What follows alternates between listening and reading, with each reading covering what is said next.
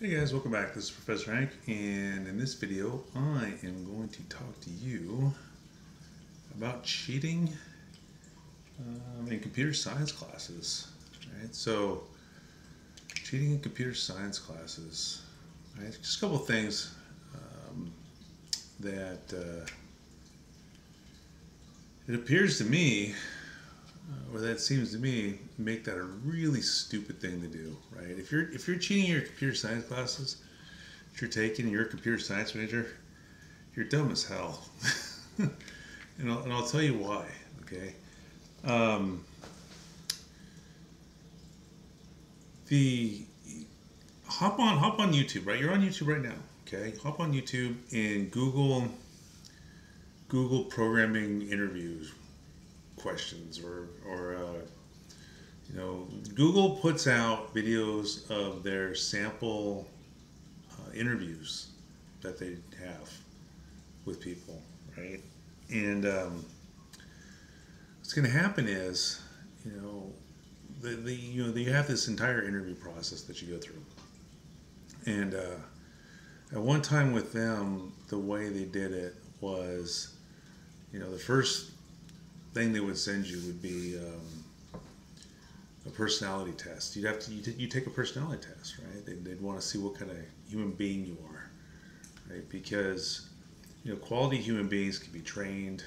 They can be integrated into the corporate culture, and they want to know if you're a good teammate, right? If you're a decent person, because you can work with decent people. 90% of terminations happen because someone's a butthole, and or they were dishonest, or they had character flaws, or whatever.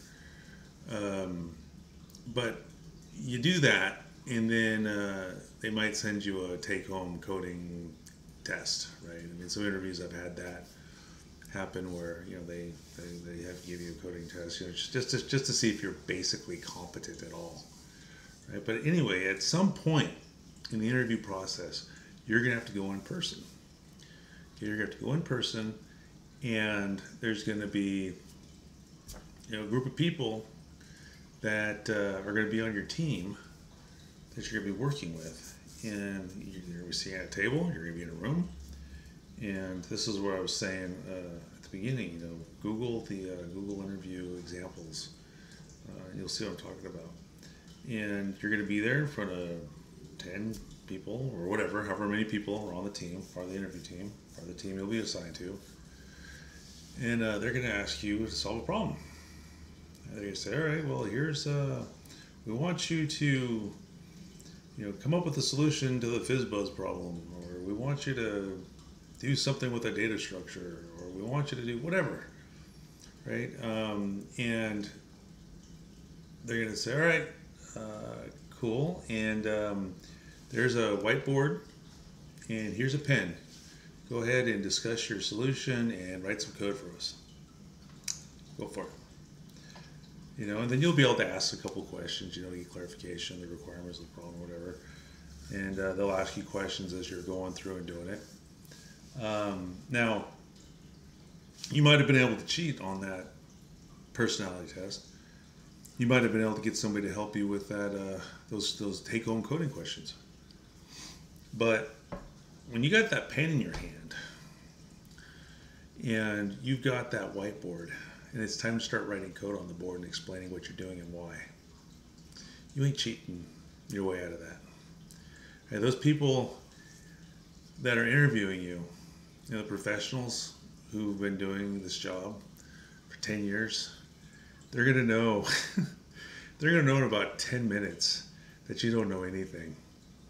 Right? So all that cheating you did to get your degree, congratulations, it's worthless. And the only questions you're going to be asking your clients are, do you want fries with that? Because you cheated your way to get to that degree, and it's worthless. Everybody who asks you any questions in an interview is going to know in about 5 minutes that you didn't do anything. And guess what? That 4.0 GPA that you have, worthless. Worthless. So enjoy your student debt, enjoy your worthless degree, and congrats, you just wasted 4 years of your life.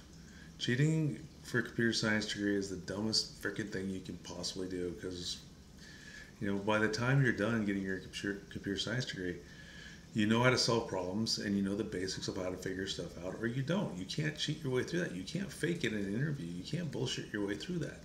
You just can't. And here's another thing, a couple other things that I want to say about that. Just random thoughts, random rambles. Just whatever comes into my head, I'm going to tell you about. I have a general idea what I want to talk about, and then I'm just going to ramble about it. The other thing, the thing that happens then is that you get students. They do like reviews on schools, or I'll rate my professor. They do ratings on professors. You can rate the school and stuff, whatever. They go tell their friends, "Oh, that school sucked. CSUEB sucked. I didn't learn anything at that school. My degree's worthless. I can't get a job." No, you're worthless. You didn't learn anything. Right? It's not that we didn't teach you. It's not that we didn't give you a quality education or give you the opportunity to get a quality education. You cheated your way through everything. You didn't learn a damn thing. And so then you're surprised that your degree is not worth anything. You're surprised. You're shocked that your 4.0 doesn't get you a $100,000 a year job. You didn't put in the work. You didn't learn anything. And so then you want to blame everybody else but yourself. You don't want to take responsibility for your own failure. You're going to blame everybody else because you're stuck working at McDonald's or whatever. Like, oh boy, I spent tens of thousands of dollars to go to, whatever school, and it didn't get me anything. It was a waste of time. My education was a waste of time, blah, blah, blah. Going to college is a waste of time. It's you, man. You got to take a look in the mirror. That's on you. Because I know, I teach at the university I graduated from. I put the work in, and I work. If you're a quality human being, and you put the work in, your degree is gonna be worth as much as you put into it. So that's another thing. You got no one to blame but yourself.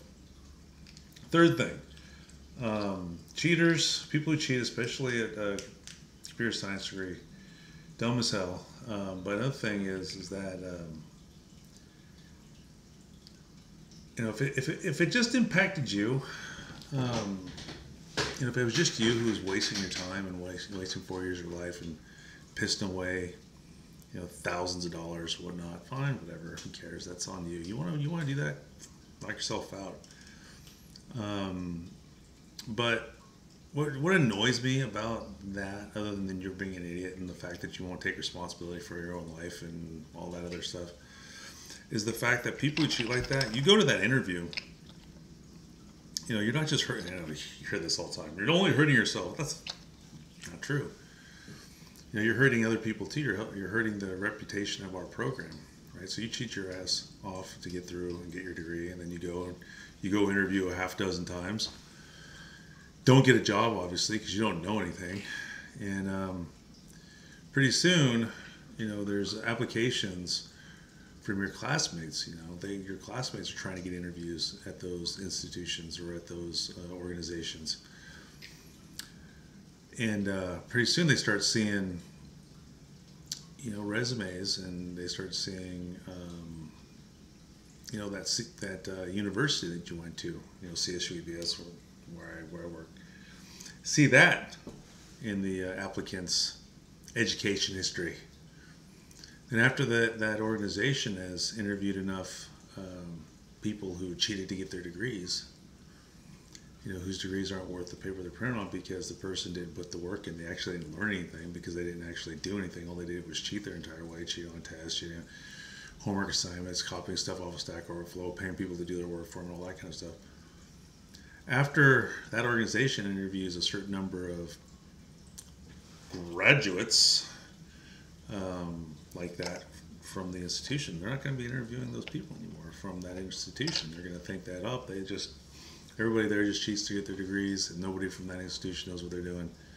You get enough people that interview who are like that, pretty soon the actual people who were good students, who actually were hard workers, who actually put the time in, took responsibility for themselves, invested in themselves, did everything right, they can't get interviews anymore because you, idiot, moron, who cheated their way to get their degree,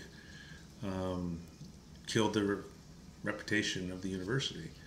So you heard our program, you heard yourself, you heard the other people at the university who are going through our program. You're just you're a piss poor example of a human being. I mean, that's just there's no other way to say it. There's nothing else to say about it. I mean, it's one thing if you're just that one test, or it's just that one programming assignment, and that you kind of fudged on a little bit.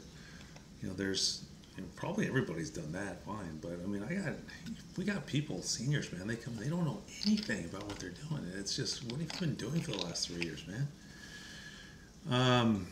So it's just something to think about. If you're a computer science major and you're just consistently cheating through your degree, through your classes to try to get your degree, you're eventually going to, even if you pull off graduating, even if you do it well enough to graduate, you're not going to fool the people you're interviewing with.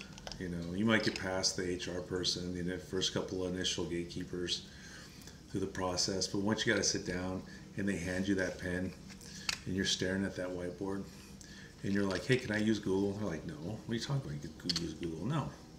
You're not going to be able to Google how to think.